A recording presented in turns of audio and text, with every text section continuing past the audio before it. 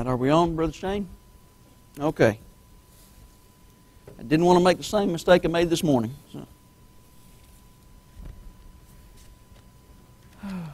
So how's everyone this evening? Good. We're going to start with two very familiar passages of Scripture and then look at a couple of other passages as well.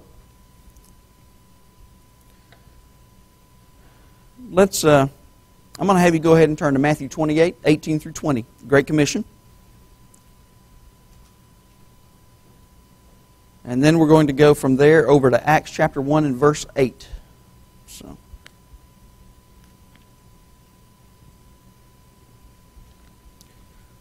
So start in Matthew 28, 18 through 20, and then Acts 1, 8. Basically, two times that Jesus gave the same kind of instruction, a little bit different wording, concerning the job that he was leaving his followers here to do. And let's stand in reverence to God's Word as we read these few verses, and then we'll let you be seated. Okay? Acts 28, beginning in verse 18. And Jesus came and spoke to them, saying, All authority has been given to me in heaven and on earth. Go therefore and make disciples of all nations, baptizing them in the name of the Father, and of the Son, and of the Holy Spirit, teaching them to observe all things that I have commanded you. And lo, I am with you always, even to the end of the age. Amen. Now flip over to Acts 1 and verse 8. And again, this is right before his ascension and the upper room meeting. And he said, You shall receive power when the Holy Spirit has come upon you, and you shall be my witnesses, or witnesses to me in Jerusalem, and in all Judea and Samaria, and to the end of the earth. Our Heavenly Father, thank you again so much for your word, for your living word. Lord, no matter what age we live in, it still is alive and applies to our lives. Lord, your truth is truth for eternity. And Lord, may we use, Lord, the word you've given to us to accomplish the work that you've left us to do in the limited time that you have us here. Lord, help us to understand what you have to say to us. And Lord, may you be honored and glorified by all that's done this evening. In Jesus' precious name we pray. Amen. You may be seated.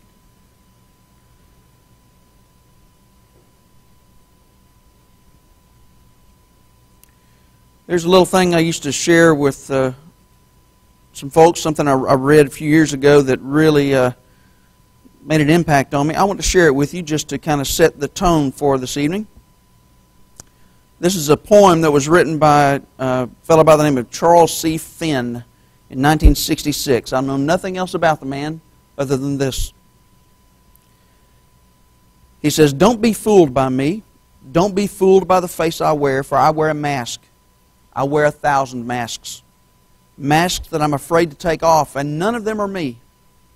Pretending is an art that's second nature with me, but don't be fooled. For God's sake, don't be fooled. I give you the impression I'm secure, within as well as without, that confidence is my name and coolness is my game, that the water's calm and I'm in command, that I need no one. But don't believe me. Please don't believe me. My surface may seem smooth, but my surface is my mask, my ever-varying, ever-concealing mask. Beneath swells the real me in confusion, in fear, in aloneness. But I hide this. I don't want anyone to know it.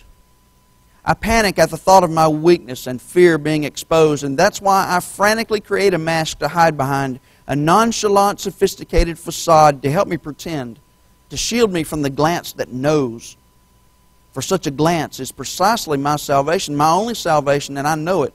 That is, if it's followed by acceptance, if it's followed by love. It's the only thing that can liberate me from myself and from the barriers that I so painstakingly erect. It's the only thing that will assure me of what I can't assure myself, that I'm really worth something. But I don't tell you this. I don't dare. I'm afraid to. I'm afraid your glance will not be followed by acceptance and love. I'm afraid you'll think less of me, that you'll laugh, and your laugh would kill me. I'm afraid that deep down I'm nothing, that I'm no good, and that you will see this and reject me. So I play my game, my desperate pretending game, with a facade of assurance without and a trembling child within. And so begins that parade of masks, and my life becomes a front. I idly chatter to you in the suave tones of surface talk, and I tell you everything that's really nothing, and nothing of what's everything, of what's crying out within me. So when I'm going through my routine, do not be fooled by what I'm saying. Please listen carefully and try to hear what I'm not saying, what I'd like to be able to say, and what for survival I need to say, but what I can't say. I dislike hiding. Honestly, I dislike the superficial game I'm playing, the superficial, phony game. I'd really like to be genuine and spontaneous and me, but you've got to help me. You've got to hold out your hand, even when that's the last thing I seem to want or need. Only you can wipe away from my eyes the blank stare of the breathing dead, and only you can call me into aliveness. Each time you're kind and gentle and encouraging, each time you try to understand because you really care, my heart begins to grow wings. Very small wings and very feeble wings, but wings nonetheless. With your sensitivity and sympathy and your power of understanding, you breathe life into me, and I want you to know that. I want you to know how important you are to me and how you can be a creator of the person that is me if you choose to.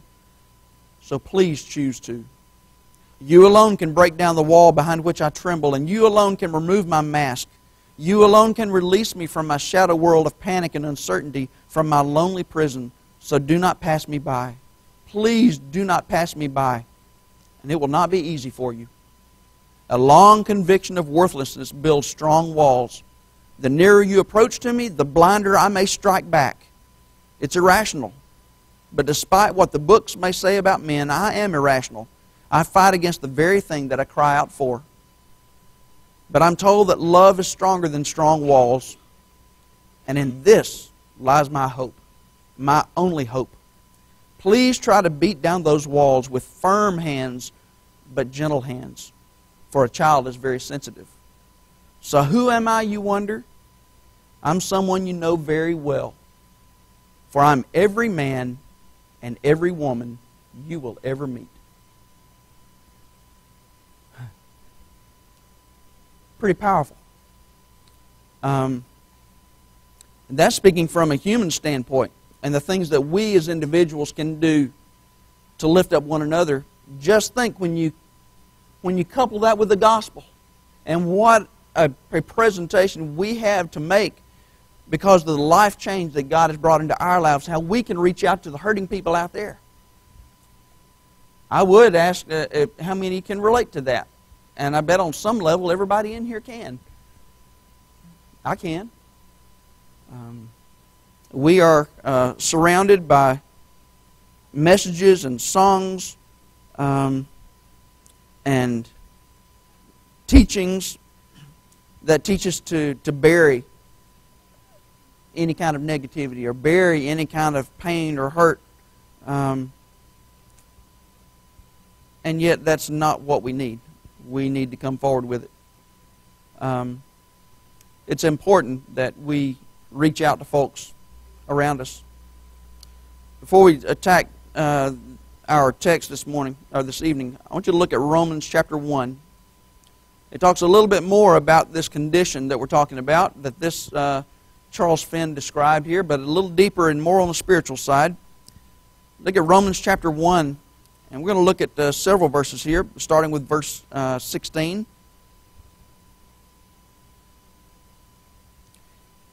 This is Paul talking to the church at Rome. And he says, "For I'm not ashamed of the gospel of Christ, for it's the power of God to salvation for everyone who believes, for the Jew first and also for the Greek. For in it the righteousness of God is revealed from faith to faith, as it is written, the just shall live by faith. For the wrath of God is revealed from heaven against all ungodliness and unrighteousness of men, who suppress the truth in unrighteousness, because what may be known of God is manifest in them, for God has shown it to them. For since the creation of the world, His invisible attributes or qualities are clearly seen, being understood by the things that are made, even His eternal power and Godhead, so that they are without excuse. But because they knew Him, they did not glorify Him as God, nor were thankful, but became futile in their thoughts, and their foolish hearts were darkened. Professing to be wise, they became fools and changed the glory of the incorruptible God into an image made like corruptible man and birds and four-footed animals and creeping things. And therefore God gave them up to uncleanness in the lust of their hearts, to dishonor their bodies among themselves, who exchanged the truth of God for the lie, and worshipped and served the creature rather than the Creator, who is blessed forever. Amen. And for this reason God gave them over to vile passions, for even their women exchanged the natural use of what is against nature. Likewise also the men, leaving the natural use of the woman and burning in their lust for one another, men with men committing what is shameful and receiving in themselves the penalty of their error which was due. And even as they did not like to remain or to retain God in their knowledge, God gave them over to a debased mind, to those things which are not fitting, being filled with all unrighteousness, sexual immorality, wickedness, covetousness, maliciousness, full of envy, murder, strife, deceit, evil-mindedness. For they are whisperers, backbiters, haters of God, violent, proud, boasters, inventors of evil things, disobedient to parents, undiscerning, untrustworthy, unloving, unforgiving, unmerciful, who knowing the righteous judgments of God, that those who practice such things are deserving of death, not only do the same, but they approve of those who practice them. Is that not an accurate description of what we see around us in the world today? I mean, you go right back from exchanging the glory of God into an image of the creature. You know, we've done that. The world is bought into evolution. And we have been now demoted to about $7.62 worth of mineral deposits and evolving from monkeys and headed nowhere but annihilation when we die. And that's a pretty sad existence. No wonder people just lose hope. And then you have everything else that people look toward, and turning to all the different sexual immoralities and things that we now accept and will make legal and everything else, and things that just going completely against nature, knowing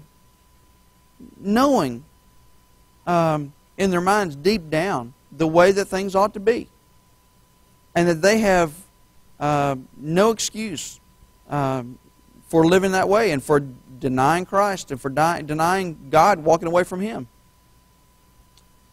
And God gave them over to all these different things and just let them just run them. You want to chase that? Okay, I'm going to let you do that, and I'm going to let you see where the end result is.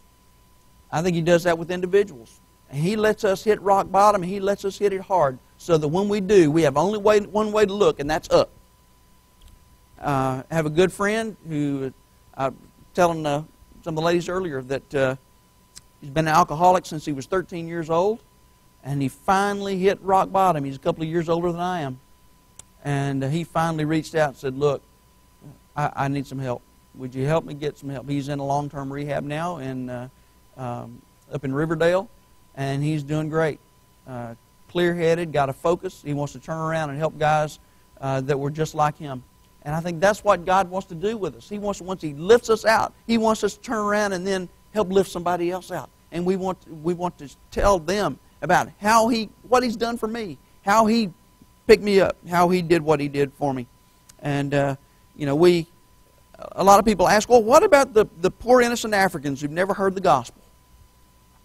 R.C. Sproul says, well, nothing. And you say, what?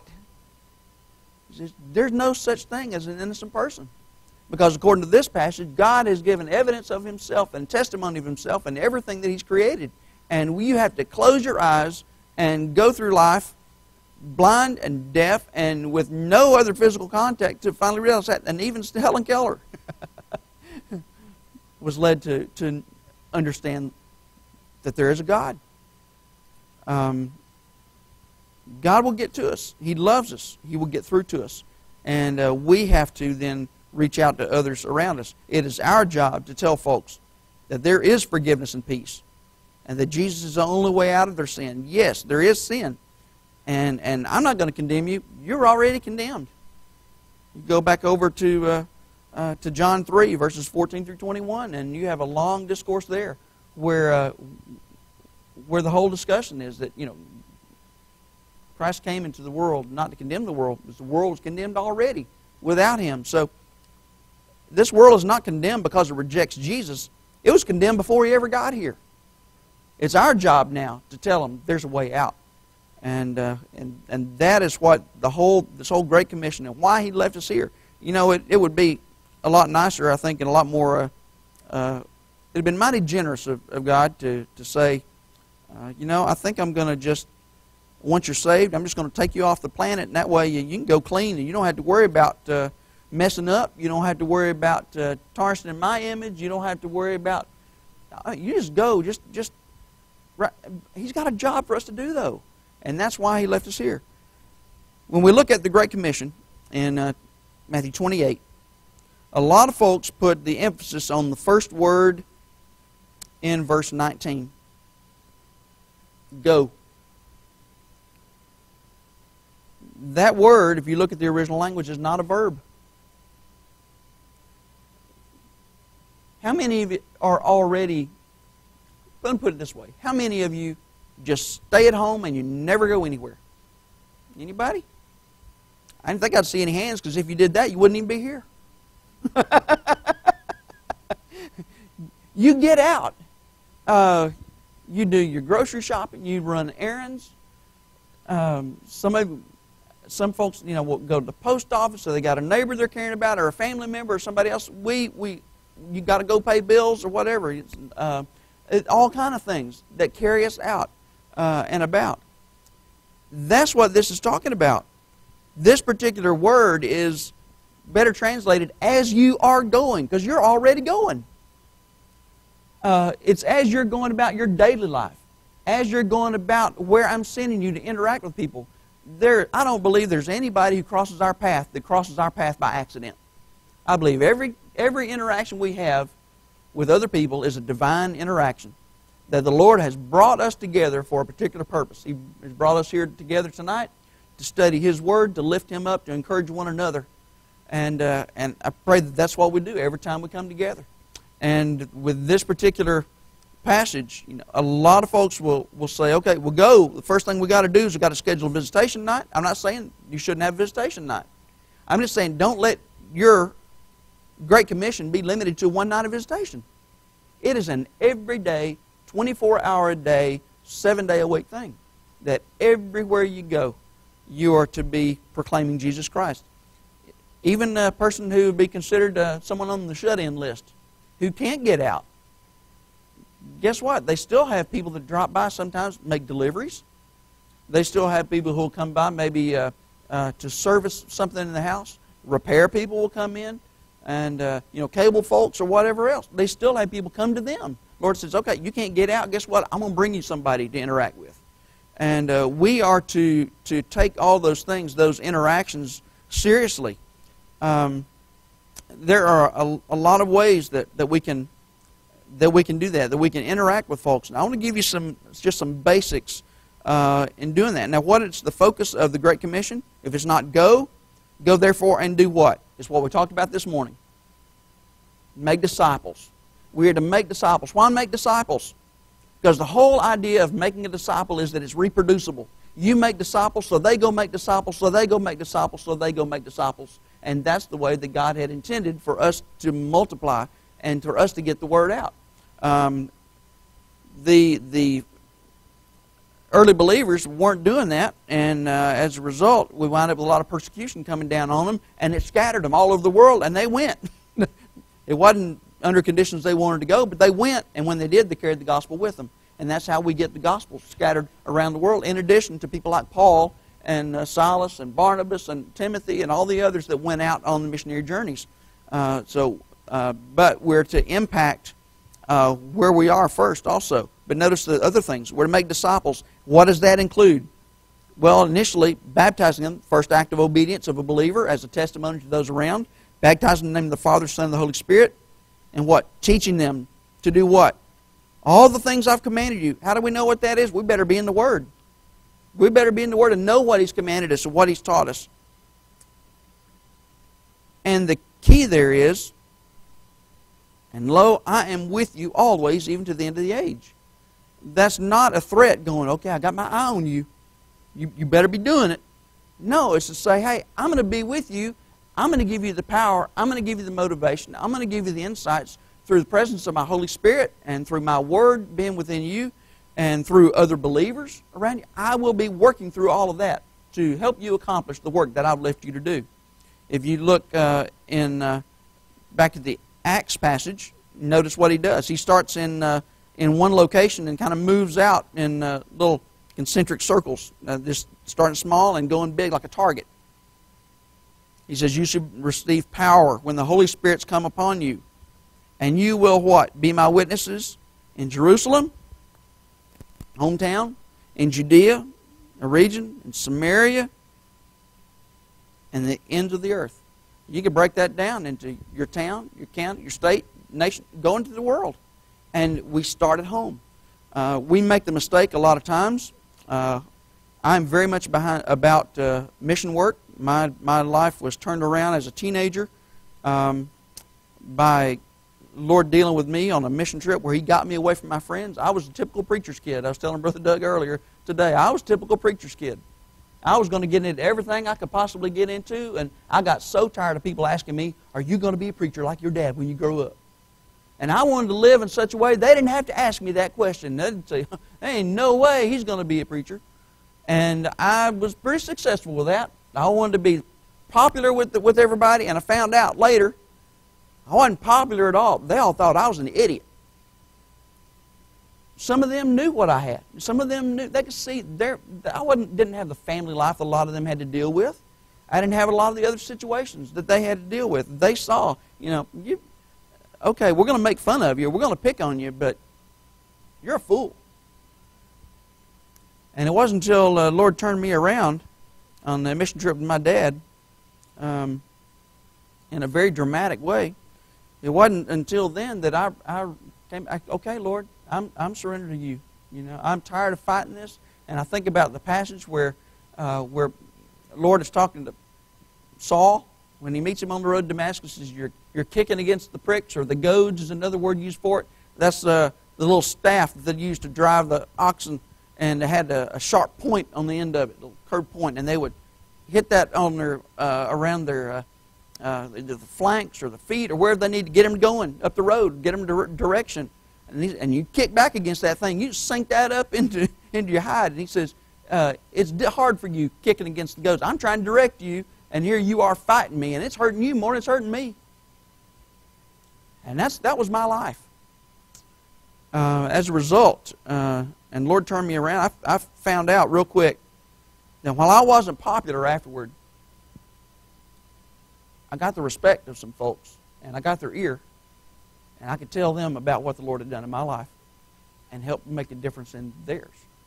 And that's what we're all about. We make the mistake a lot of times of going on mission trips, and we get all worked up over it, and then we come right back home, and we don't even know the neighbor's name across the street. I'm still trying to get to know my neighbors the way that I would like to know them. And we live in a rough part of town. We live over in East Griffin. One of the rougher neighborhoods over there, when we were doing ministry with East Griffin Baptist Church over there, we really felt we needed to move into the neighborhood we were trying to reach. It was not a neighborhood I would have picked moving into. I'd rather be in a nice subdivision somewhere. But I feel like the only way I can really impact lives there is living among the people and sharing with them on a daily basis. And that's our desire. And the Lord has given us that opportunity to reach out to folks in a very poor area, an area that's loaded with drugs, all kind of things. And so pray for us as we continue to reach out to them and work in spreading His kingdom in our little neighborhood. There are some ways I told you that I would give you a little bit of practical ways of sharing with folks tonight. And I mentioned one as we are going, remember? And I mentioned one this morning that we like to do when we go out and we're going somewhere to eat. You're already going to be praying. I hope you're going to be praying, thanking the Lord for what you got in front of you. But if you're already going to be praying, why not invite them to share a request with you? And I don't ask Is there something I can pray with you about? Because that gives them just a quick no, and nope. That's a quick yes, no answer, no. Ask them, what can I pray with you about? When we give thanks for our meal, what can we pray for you about? And make them think. Now, they can still give a quick answer and go, oh, nothing, I'm okay. But they got to think about it, and they can't just throw out a quick yes or no. You planted a seed there and say, well, you know, the Lord knows all about what you're facing. You know, everybody's facing something. And I'm going to lift up your name and pray for you. He knows what it is. And I got receipts that I take, and I will log places when I go somewhere, and a lot of them will list the name of the cashier or the person on there, the server, and I will keep those and lift them up, and I'll make notes right there on the receipt on what it was that maybe they shared with me as far as prayer requests. Transfer that to a little prayer book I've got, and then I'll make little notes on, you know, if I find out in our discussion about their family situation, about job situation, about an illness, we have all kind of things that people ask prayer for. We asked a lady in a town in a place we'd not eaten before just the other day, and she had just gotten the call that her uncle had passed, and she's dealing with that right there. We're the first customers out of the box to talk to her after that, and you can tell she's fighting it. I say, tell you what, the Lord loves you, and I'm going to be praying for you and your family as you go through that. We got into a little discussion there about her uncle, and all of those little interactions. Now, I understand.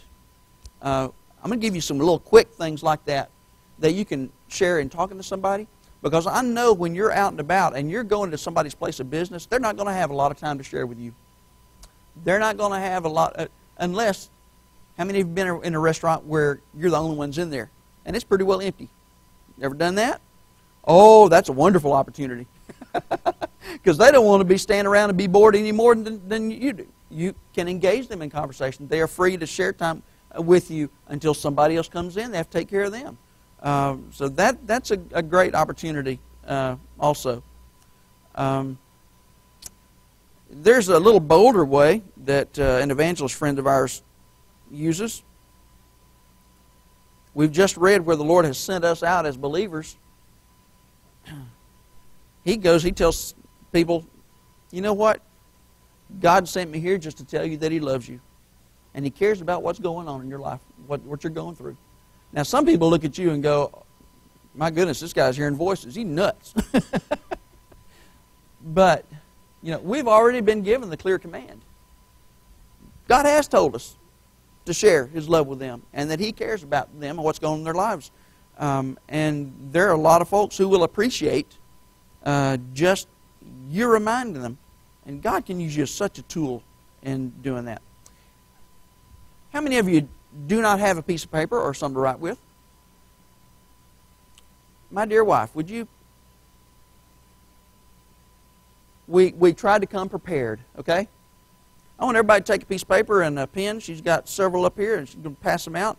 Because I'm going to give you a couple of little things to write down, take some notes on. And we'll get my mother-in-law involved too. She'll help. So, okay, hold your hands up. Okay, be sure everybody gets one. There's pens and paper. Okay.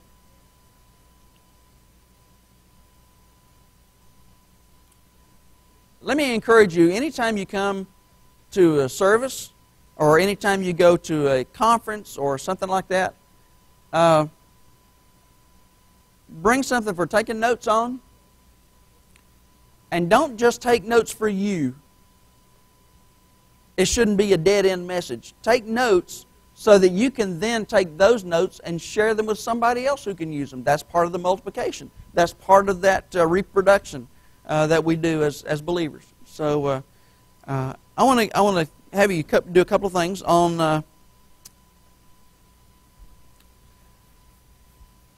I want you to write down 2 words to describe your life before Christ. Now, if you think back to, some of you may have been years and years, some of you may not be. Maybe it's just within the last year, a few months, weeks, I don't know. Write down 2 words, briefly, that could describe your life before Christ.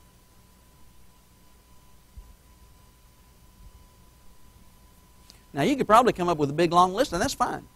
You can list all you want, but we're going to pull 2 of them out in a minute for a little bitty exercise. I'm not going to ask you to share tonight, but I will show you how you can do this. Okay. And then I want you to draw a line and write down 2 adjectives that would describe your life after Christ. How were those first 2 things changed to 2 other different things? What kind of difference did the Lord make in your life? In other words, 2 words to describe your life after meeting Christ, after coming to know Him.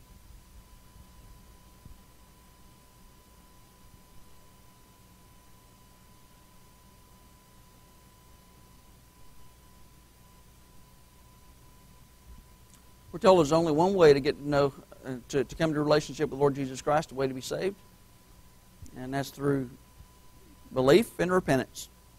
That's through belief, confessing Him as Lord, and then turning around, going the opposite direction. And so what I want you to do, this is a quick way you can give a 15-second testimony and plant that seed and also engage somebody in conversation and find out real quick if they're a believer or not. Take those 2 adjectives and plug them in. I want you to write down this phrase, there was a time in my life when. There was a time in my life when.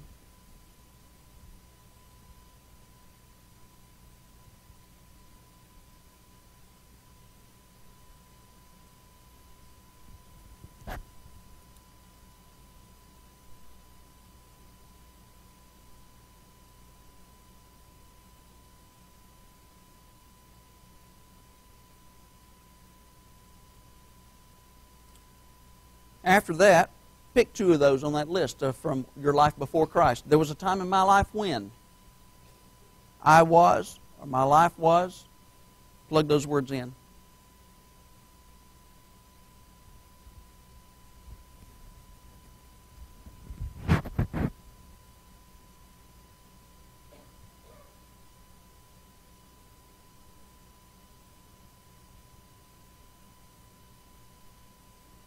And then that little transition period.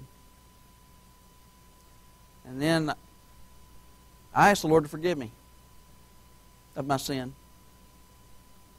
And chose to follow Him. And then my life was, and plug in 2 of those other adjectives, then my life became such and such. Let me give you an example. You know, there was a time in my life when I was totally selfish. It was all about me. And I wanted to be popular. And I realized I was nothing but sin. And I asked the Lord to forgive me. Jesus come into my life, and I chose to follow Him. And ever since then, my life has been a life of peace and a life of purpose way beyond anything I could ever plan for myself. And you can make that as brief as you want to, and practice sharing that. 15 seconds. Follow it up. Here's the key. Follow it up with this. Do you have a story like that? You can hear somebody's testimony right back. Or you can find out real quick, they don't even have a clue. And then, would you like to have? If they say no? Real quick, that's a real easy. That 15-second testimony is something that you can drop in, even on a busy time. There's a lot of times to say, well, how's it going? Well, not been such a good day. And they could describe something going on in their lives, maybe a relationship situation. Wow, I'm sorry, we live in a really messed up world. You know, and I know what you're like. I was responsible for a lot of the mess up in my life.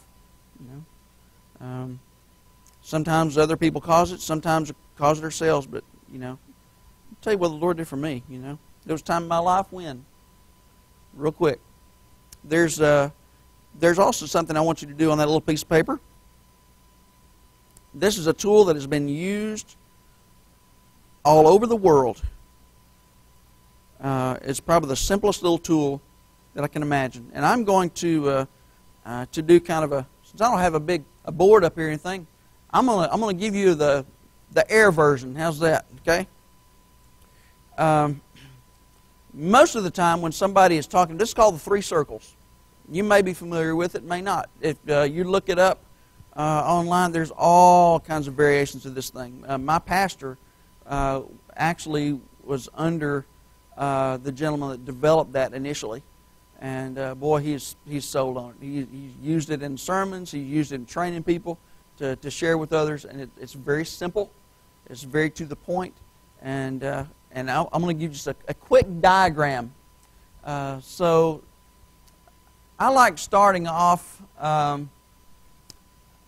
You can start off in a couple of different places on it. There's 3 circles to begin with. I'm going to start up on the top left. Draw a big circle. And write God's design. Since I'm stretching, I'm going to take this jacket off, if that's okay. I don't want to rip something or anything. So, write God's design. That's the way God created the world. If you look back at Genesis and everything, He spoke everything into place. Every day He says God looked and He said what? It's good. The last day, and He creates man, and He looks at everything before He rests, and He says, God looked and He said, oh, it's very good. He's got a plan. He made it a perfect world, and it wasn't until we came in and messed it up, Draw another circle over here on the right-hand side,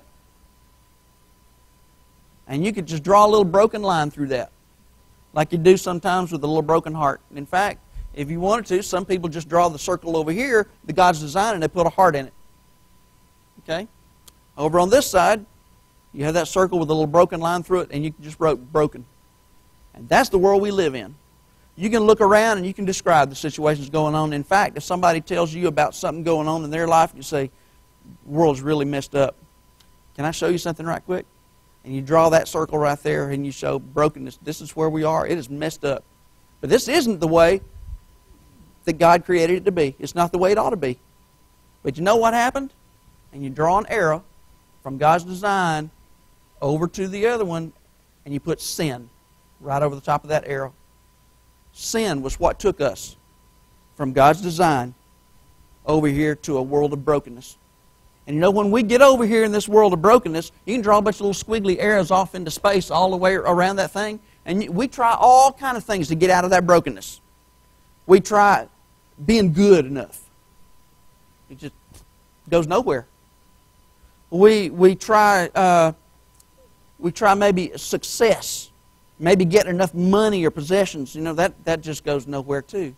Some people try and escape or to numb everything down with an addiction of some kind, or drugs or alcohol. That's another one, just goes off into nowhere.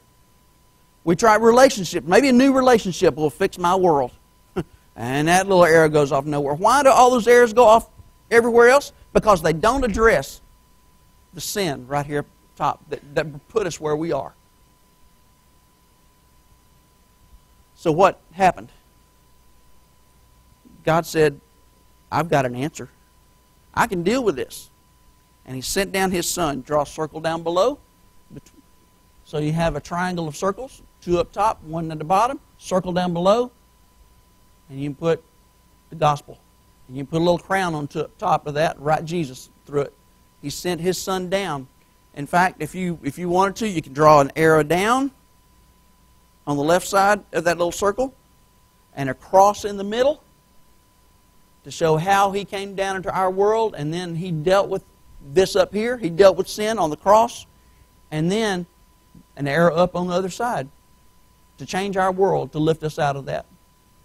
And so what do we do to get from right here in this broken world down here to the gospel? We repent or turn. You draw an arrow down from this one down to the bottom one, and you repent or turn and believe. You can take them to Scripture. You can pick any of the Roman road scriptures. You can pick any of those that you got that deal with all things. Up here at the top, you could do like Romans 3:23, for all of sin and fall short of the glory of God. You know? You could. There are a number of passages you could use down here. You know? And then, once you have the gospel where you've repented and believed the gospel, and Jesus picks you up out of that, then what do? Draw the arrow back up here. Now, it's not going to be perfect the way God intended it to be, but guess what? Our world will be different, and we'll be headed to a place that is perfect the way God intended it to be. And how we go from down here after salvation to follow and obey. So there's a little arrow comes up over here to that first circle from the bottom one. Follow and obey.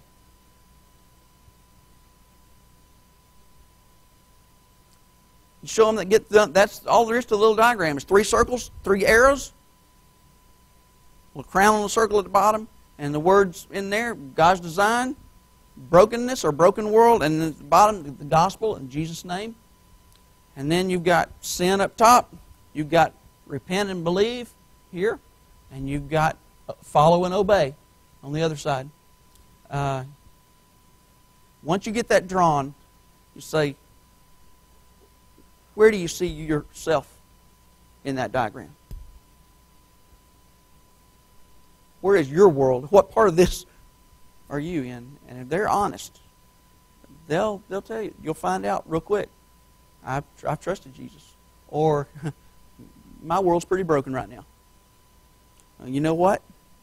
I can tell you how to get to the answer. And that's where you take them back through. Here we go. All you got to do, believe on the Lord Jesus Christ, shall be saved. Turn, repent, and you know what? He'll make all the difference. And your world, while the world around you is still broken, and you still will have there'll still be some pain from the sin in this old world. Guess what? You also have the peace of the Lord God in your life, and you have some direction. You have somebody to go through it with you, and somebody to show you how to follow Jesus, become more like the example we all ought to have, and to obey. And one of the biggest problems we have in churches today, we have forever focused so much on evangelism, focused on getting out there and getting people saved, and then, whew, we've done our job. In fact, I used to have a preacher friend who said he was going to take up scuba diving to go look for all the members he hadn't seen since baptism. That's where we drop the ball. Not with baptism, but when they come out. That ought to be the starting point. And we had a big service last week over at Oak Hill. My pastor he preached on baptism. And it wasn't a big emotional appeal.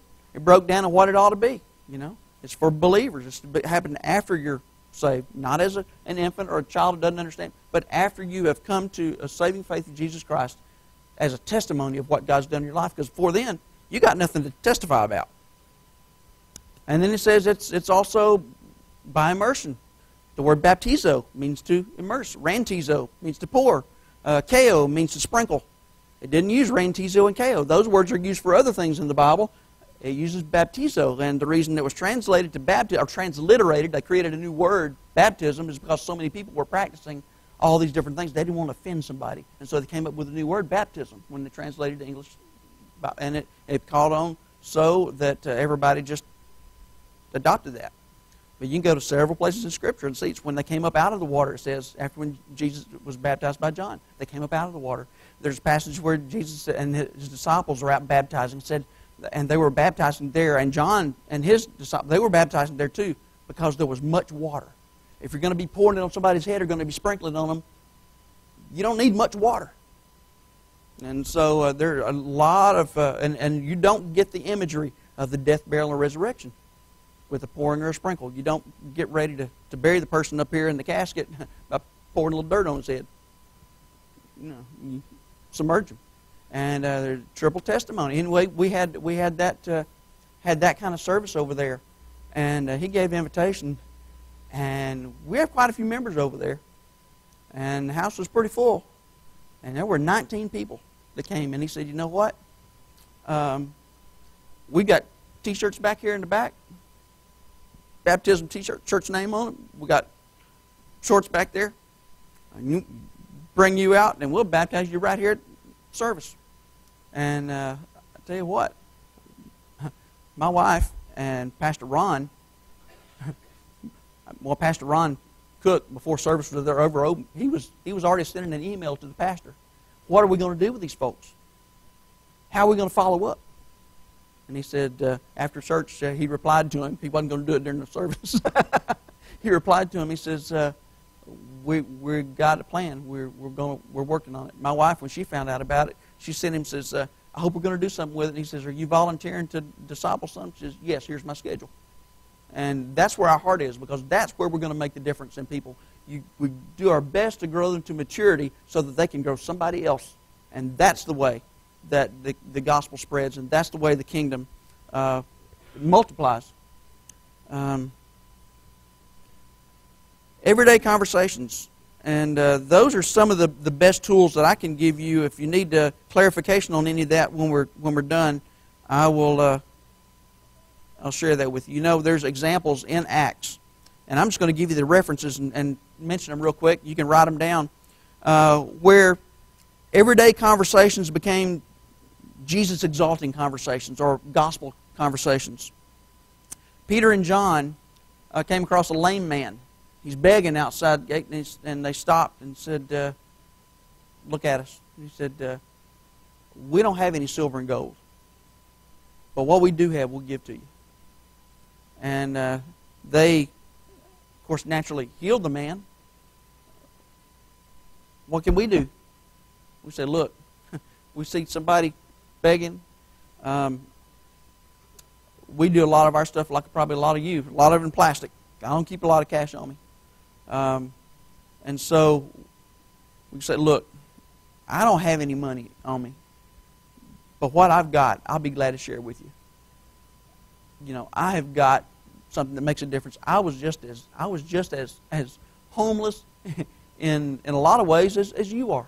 I was so far away from God and so far messed up. Guess what?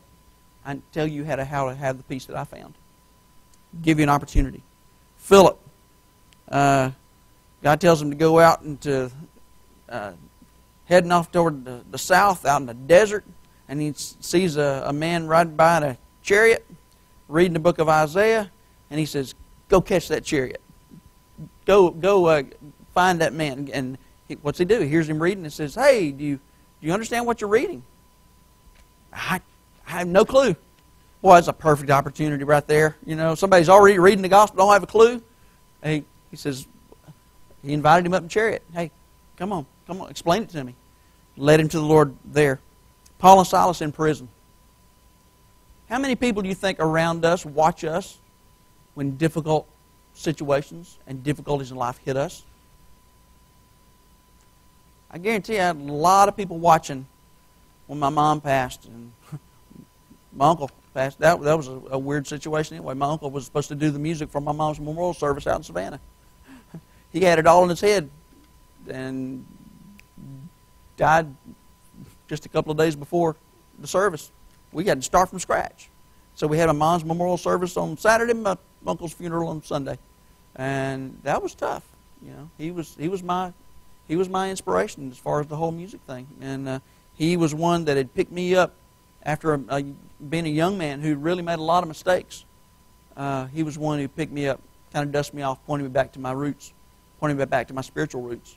And I wouldn't take anything for it. You know what? People watch when you're facing difficulties. Paul and Silas in prison, and it says they were singing. It's in Acts 16, 25 through 34. And it says the people were listening, the other prisoners were listening to them and what they were singing. And what happens? Earthquake comes, chains fall off and everything, and they wind up then getting to minister to the jailer because he was ready to kill himself. He said, "Oh my goodness, they're going to put me to death for what's about to happen." He said, No, we're all here.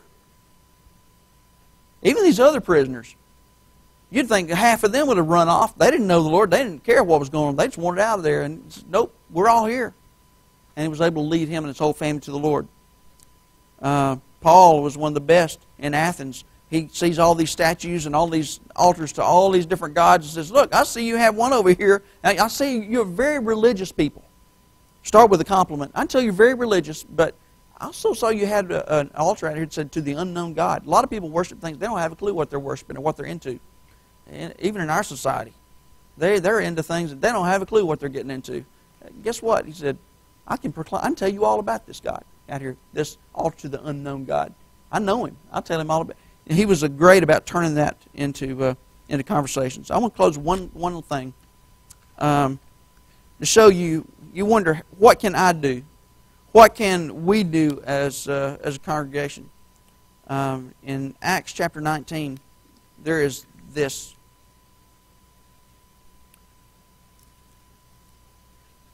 Acts chapter 19, verses 7 through 12. Paul had gone to Ephesus. He had met some people who had been baptized only in the name of John and for repentance.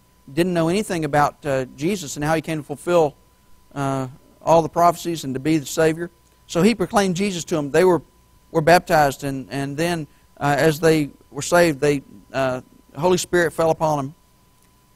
Notice verse 7. Now the men were about 12 in all. Same number as Jesus started with the disciples.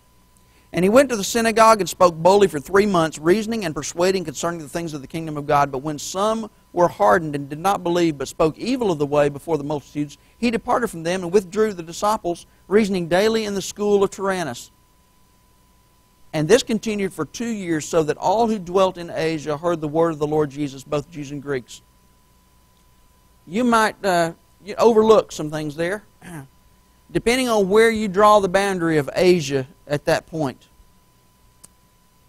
We're told that there was anywhere from 8 to 15 million people.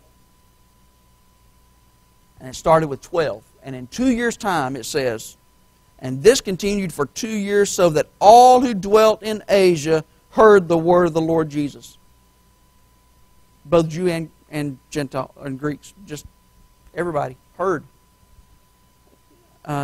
Don't tell me that we, with the power of the Holy Spirit, with the Word of God, that we cannot make a difference. It's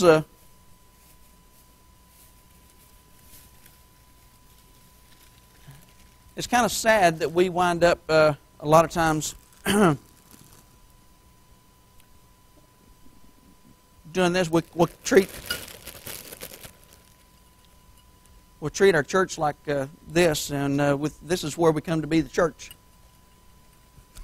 And it's kind of, I like using suckers because that's the way the world sees us a lot of times. You're just a bunch of suckers to believe what you believe, and I find it even more ironic that we pick dum-dums as the brand. So, yeah, that's, and we just wind up, people look at us that way and go, boy, bunch of goofballs in a box.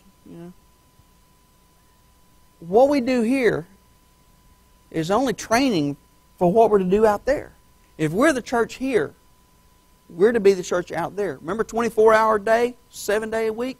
We're to be, as we go, we're to be sharing the love of the Lord Jesus Christ. And if we're to love Him above everything else in our lives, I know, I'm a grandfather. I got 3 grandbabies. I'd love to show you pictures of. They shouldn't be the first thing that I want to tell somebody about. The Lord Jesus ought to be. He ought to be my heartbeat. He ought to be my passion. And so when we leave here, we go all different kind of places. We go up toward Brooks or Sonoya or Zebulon, back toward Griffin. I mean, just wherever you come from, we kind of scatter out. We don't stay in one spot. We're to be the church wherever we go, doing just what we were left here to do. And that is how we affect the world. And that's how we fill this up over and over and over and over too, by being the people that God wants us to be out here. And to reach the people who are hurting. That beginning poem at the very beginning describes pretty well. Everybody out there feels that way. And the Lord gives us purpose and gives us meaning. And what greater purpose that can we have than proclaiming our wonderful Lord, Creator of the universe, Sustainer, our Savior who gave everything for us. I can't add to that. That's y'all's going. You went long enough anyway. So I hope that will illustrate for you what we ought to be about. And I'm not going to offer invitation tonight. I think Lord offers that in each one of our hearts, and you respond to Him as He would direct. And I'm just going to say, go be the church. And it has been a joy to be with you tonight. I won't leave these here this way. I may leave them in something, so you can have them if you want them. They're still in the wrapper. So, but thank you for allowing me to be with you today, gracious folks. And I'll be praying for you as interim comes on board, and you continue to look for the man God has for you long term. Pray that you reach this community and wherever you're from, as is our intent where we are. That He may be uplifted and draw all people to Him. That He receive the honor and the glory. He bore the cross. Only He can wear the crown. We're going to cast Him at His feet. Boy, I'd love to have a nice one to throw at His feet. Not because of what it means for me, but because that's the only thing I'm going to have to give back to Him. Everything else I have, guess what? He's given to me. I have nothing I can give to Him except my life and my service. And one day, Lord willing, with His help, a crown to toss at His feet. So, thank you again. Let us stand and close in a word of prayer. Okay? Thank you so much. Could I get a volunteer to lead it? Thank you.